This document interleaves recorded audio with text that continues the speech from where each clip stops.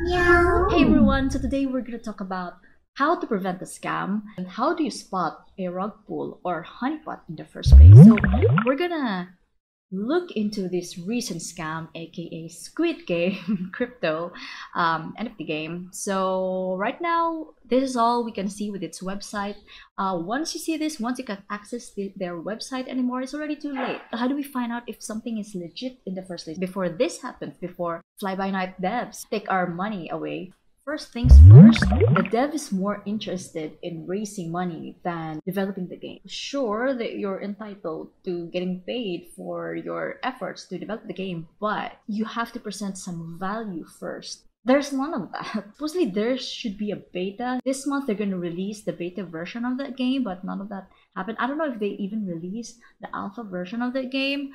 If you take a look at their Twitter, so here we can see that devs more concerned about money instead of the actual game. Like, where's the actual game? For example, in Wanaka Farm, they released an alpha. They've allowed the players to try it out first before getting money. Although just because the dev let handful of players test the game doesn't also necessarily mean that the game or the crypto project is already legit.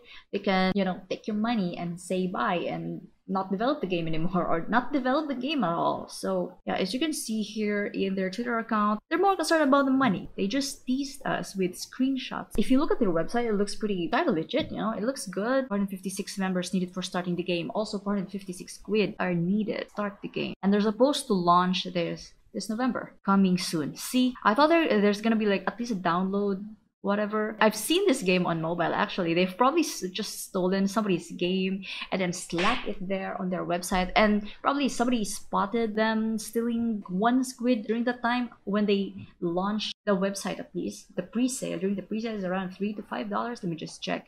And you need 456 squid to join the game. 456 times 3, you need 1,368. So like what, around that much in dollars times 50, it's gonna be in peso. 68,000 just to join one round.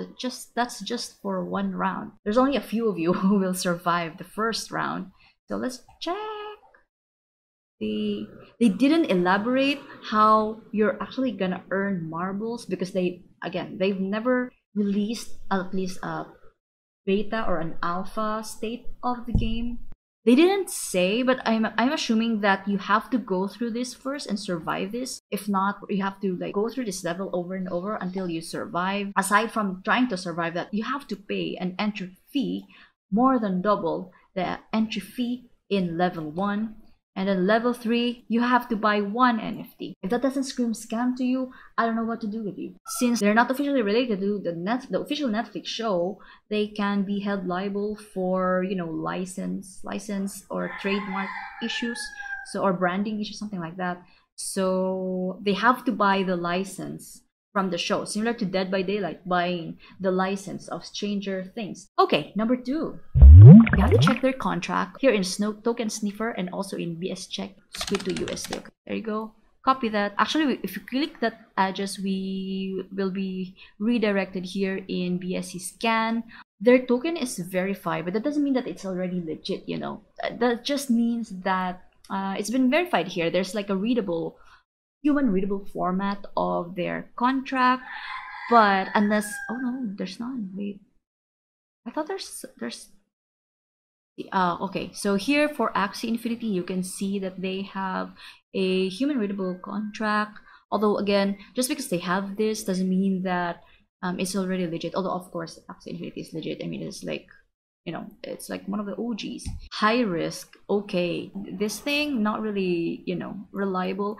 Previous victims say otherwise. They didn't really tell people that they can't sell right away. They can't sell their squid right away. They didn't even tell us how players can earn marbles. They just said, oh, it's like Axie Infinity. What's the game mechanics? There's no game mechanics, just generalized. There you go. Squid Game, Honeypot, they cannot sell. Owner is not renounced. Some say that this is fine because sometimes the devs need to adjust the game, especially since if it's still a new game or if the game is still in beta, and also do maintenance and all that stuff. Red flag, creator wallet contains less than 5% of token supply. So substantial amount of tokens, so 0.12%. They can automatically do a rug pull with this percentage of ownership. That only means that they can, you know, manipulate the market, manipulate the price of their coin, just kind of similar to what PVU devs did. If they thought that their coin or their NFTs are, you know, quite expensive, they'll try to like sell it to push the prices down. All other holders possess less than 5% of token supply.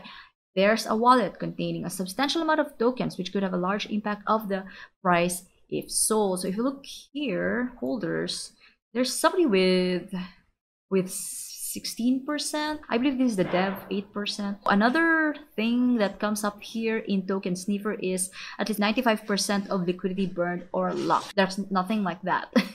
This is suspicious. This 16.96% isn't locked, only this. That's why players can't convert their squid back to whatever token they want and then convert that legit token to cash. So the devs are trying to prevent the players from dumping that token, then the developers should assure its players that they're not going to run away with their money anytime soon. So if you see here in the liquidity info, non-existent, unlock date is October 20th, 2024.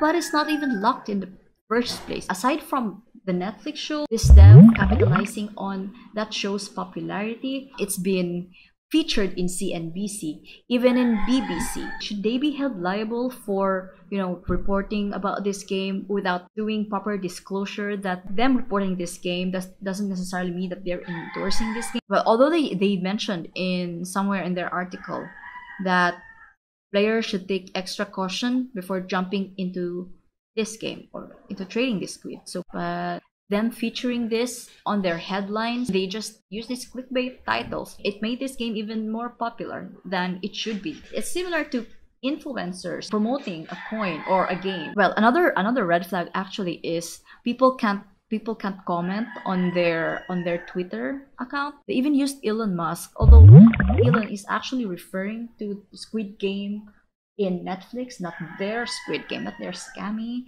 game. So sixth sign, there's just no way you can withdraw your money. Gullible investors will immediately, you know, be warned if something is a honeypot, if there's like a statement there that you can't easily sell whatever. So they've designed a mechanism for players not to be able to withdraw funds and disguise it as something that is like an anti-dump.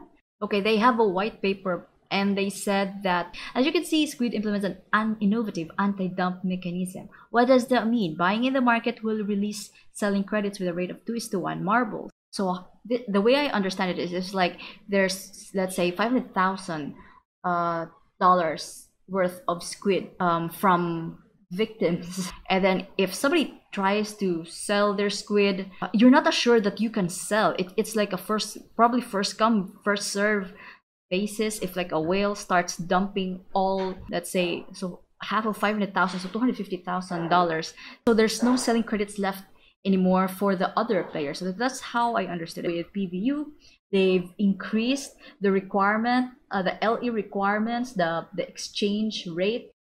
It's just unreasonable. One more thing, this NFT game isn't audited yet. They just said here in the white paper, we are approaching an audit authority so far. Audit report will be published on our social medias and website before the pre-sale. But pre-sale already happened. Where is it? There's nothing here linking to that audit. So the devs are, if you search David Canny, for example, you can't find any LinkedIn. You see David Canny, but no David Canny. So here in Plant vs. Undead, there's no list of devs here at all. Although in their previous Medium blog, which was banned for some reason, I don't know why, but that's a red flag for me. They've listed the names, although I didn't check if those names are legit in the first place or if just invented. Okay, so for example, here in Wanaka Farm, check the devs. So this the devs there. You can see so Trung Tran is the co-founder, CEO. There's a link of their Twitter account, Facebook account. They're pretty transparent. You can like call their previous employers and see if they're a real person, because you can also invent, like you can just invent a LinkedIn profile, but that's too much work. This isn't foolproof, but it's better compared to PVU and Squid Game. Another sign that it's a scam is devs are trying to pull the hacker card. So someone is trying to hack our project these days. Not only the Twitter account, go Squid Game, but also our smart contract. I mean, you're a dev. You're supposed to prioritize security. I don't know. We are trying to protect it, but the price is still abnormal. Really? I mean, the price of the price of the game, the price of your token should be affected by the hacking. Well, it can be, but it shouldn't be like a direct correlation. You know, it's only gonna happen if your player base starts selling, but they're not. They couldn't even sell. So who's selling? Who's driving these prices down? Squid Game dev does not want to continue running the project as we are depressed from the scammers and is overwhelmed with stress. Wow, right? Similar to what happened in PVU. Oh, our seeds have been taken by a lot of hackers and they're trying to sell them off to the market. That's why the prices went, yeah. Okay, and obviously is their website is gone. But although, again, by the time you reach this, it's already too late. Okay, so their Discord channel is already gone. Instagram also gone, similar to their website. So yeah, I hope this helps. If it does, please leave it a thumbs up. Subscribe. I'll be featuring more about crypto stuff, NFT games. I'll also be uploading other let's plays as usual, like TV and Sims 4. I actually want to continue, still want to continue this challenge. So thank you guys for tuning in and see ya.